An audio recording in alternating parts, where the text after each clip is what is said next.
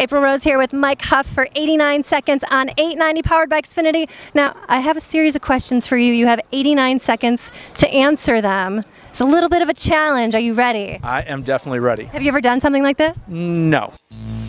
All your live TV, your entire DVR, every on-demand title, on any device in home. TV on every screen is awesome. The all-new Xfinity Stream app, included with Xfinity TV. Xfinity, the future of awesome. Timer on the clock. Here we go. What does it mean to be a Sox player?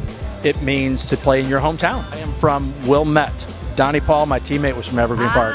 Okay, cool. Very cool. I'm from the north suburbs too.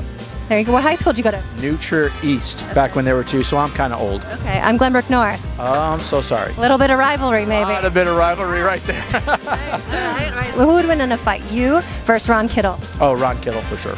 Why is that? Oh, because he's uglier and bigger, and so yeah. If you could change one thing about baseball, what would it be? I would get all the catcher's gear off the hitters. I think the hitters need to get in there, and if the pitcher hits you or throws at you, guess what? Get out of the way. Favorite sitcom growing up? Favorite sitcom growing up? Oh, that's a good one. Wasn't really a sitcom guy, but I'd probably say Dick Van Dyke. Really? I'm old. Again, I'm old. Yeah, I never saw that one. Does he have any one-liners you remember? No, but I used to love how he would fall over the ottoman as he would walk in, and I would love the show that he was the writer of. Yeah. So. Best baseball movie?